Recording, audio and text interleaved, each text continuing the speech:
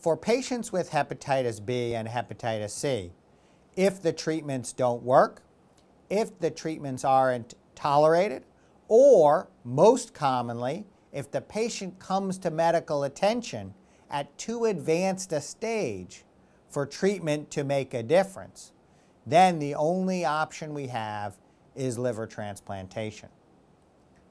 Liver transplantation is extraordinarily successful at removing the scarred, damaged liver, or even a very small, isolated liver cancer, and replacing it with a healthy liver. The problems with transplantation relate to, one, we have a shortage of organ donors.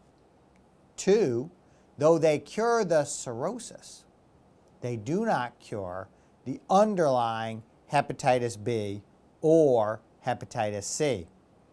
We are very good at controlling hepatitis B with medications after liver transplantation, the so-called oral nucleosides and nucleotides, but interferon is even harder to tolerate after a transplant than before one. And so we don't have good treatments for recurrent hepatitis C after a liver transplant. Transplant is recommended for hepatitis C when the liver becomes too sick to sustain life, or when a small cancer develops.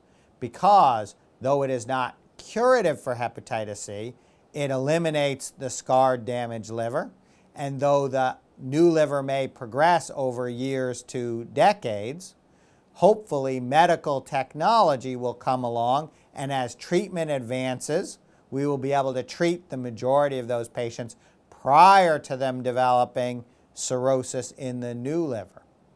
But when you look in 2010, recurrent hepatitis C is one of the leading causes of failure of a transplanted liver. So we clearly need better treatments or an attempt to eradicate the virus prior to the transplant, which usually can only be achieved with a living donor liver transplant.